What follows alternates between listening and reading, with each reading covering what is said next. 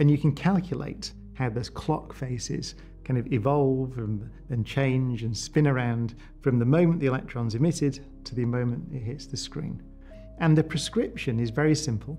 You can calculate what those clock faces look like, what those complex numbers are, and at every point on the screen, you have to take them all, every possible path to that point, and just add them up.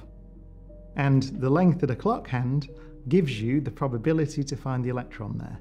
It's actually the squared length of the clock hand, but whatever, it's the length of the hand. That's it. So you can see that you have this property, you can have interference, you can have one clock arriving at 12 o'clock and one clock arriving at 6 o'clock and they cancel out and so on. You just do that, you calculate it, and you get the right answer. So it's a very, very simple prescription. But I suppose the problem comes when you say, well, what does it mean? Does it really mean, is this just calculational? Is this just mathematics?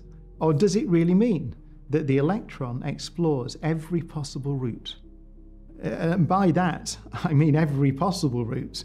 You might consider it going to the Andromeda galaxy and back, right?